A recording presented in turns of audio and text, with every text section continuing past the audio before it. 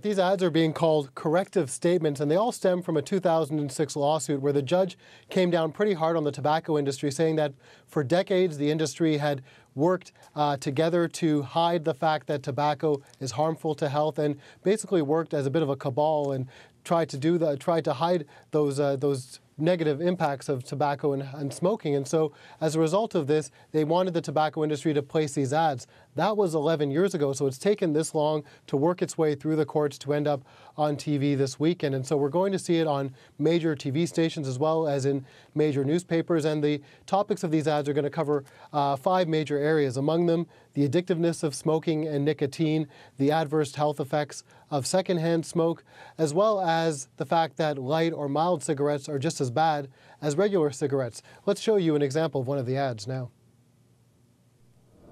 Federal court has ordered R.J. Reynolds Tobacco, Philip Morris USA, Altria, and Lorillard to make this statement about designing cigarettes to enhance the delivery of nicotine. R.J. Reynolds Tobacco, Philip Morris USA, Altria, and Lorillard intentionally designed cigarettes to make them more addictive. Now, the ads are going to air 5 times a week for a year for a total of 260 ads. They must be in prime time, Monday to Thursday between 7 and 10 p.m. on the major networks, ABC, CBS, and NBC. And as well, Michael, they have to be placed on major newspapers. In their Sunday editions, they have to be full-page ads. So what are anti-smoking activists saying about these ads?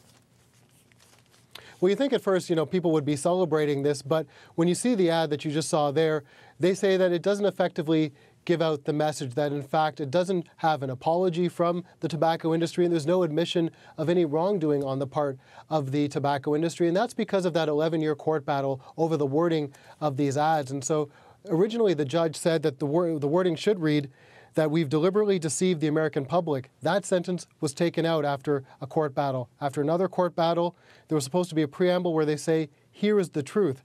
That also was taken out of the ad. So they say essentially the information being given is just anything you could find in public health campaigns. They also say, look at the ads themselves. They're boring.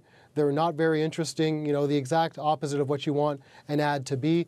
And they also point out that they're probably not going to reach the target audience. They're going to be airing in prime time on broadcast networks as well as in major newspapers.